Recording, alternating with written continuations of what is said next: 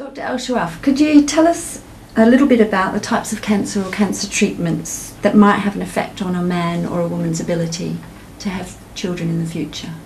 Specific cancers that obviously would affect a man and a woman is anything that is to do with the reproductive organs.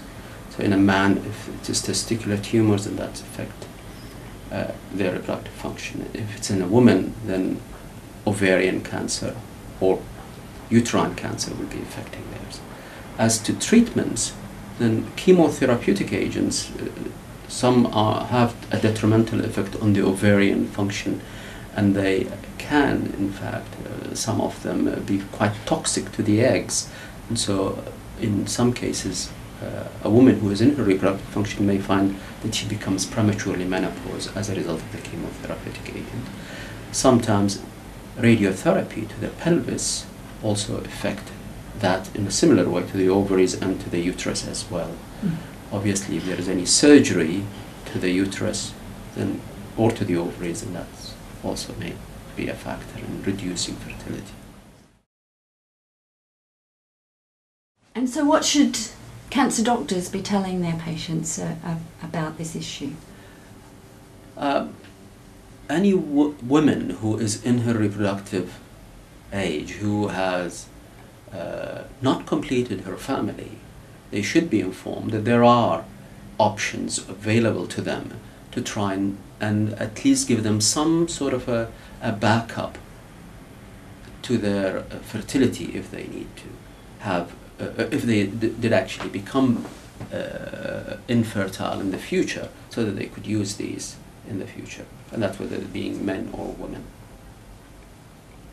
And so, can you talk a little bit about the different options for men and women? Yes.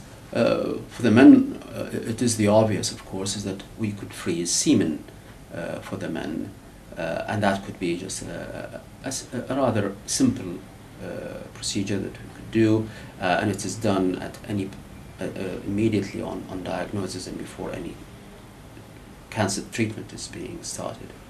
As to the woman, it's a bit more complex because the effect on the ovaries especially is not very predictable, and secondly because the ovaries are a little bit deeper into the woman's body, we cannot actually extract egg that easily from that, so it becomes a little bit more complex too. And the option for the woman though are quite now very distinct scientific and clinical possibilities, and these could be freezing of eggs, freezing of embryos, and even if a woman, for example, decided that she wouldn't like to have any fertility preservation process, then in the future they should also be able to know that there is a possibility of having egg donation to rely on, although maybe that's a last resort, but that's also a possibility that they could consider. And obviously it's quite important that these techniques are undertaken before they start the cancer treatment. Yes, that certainly is true, especially if the cancer treatment is going to take a long time. A woman cannot start her fertility preservation treatment while the cancer treatment is going on in terms of chemotherapy, because these could be toxic.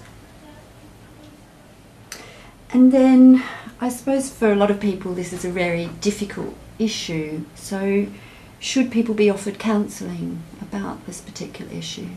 Oh, absolutely. I mean, when I see any woman who, for consideration of preservation for fertility, counsellors are standby.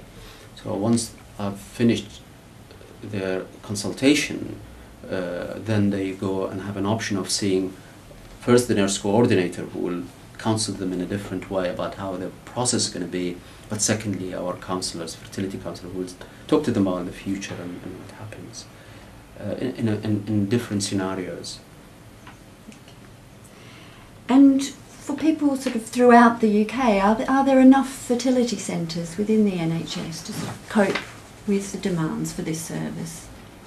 I think the issue probably will be the other way around. I think there isn't enough awareness in many places in the UK that there is this possibility of service.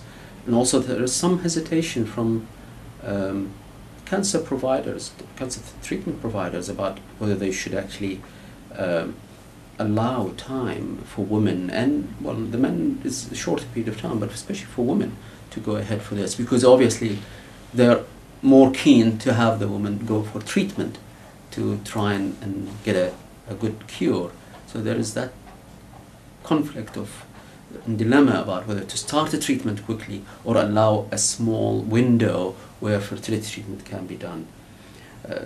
So there need to be a balance where women are given information, they are counseled, they are informed of what their position is, and then a decision is made between the woman, maybe her partner and family, and the cancer group to decide whether there is a window.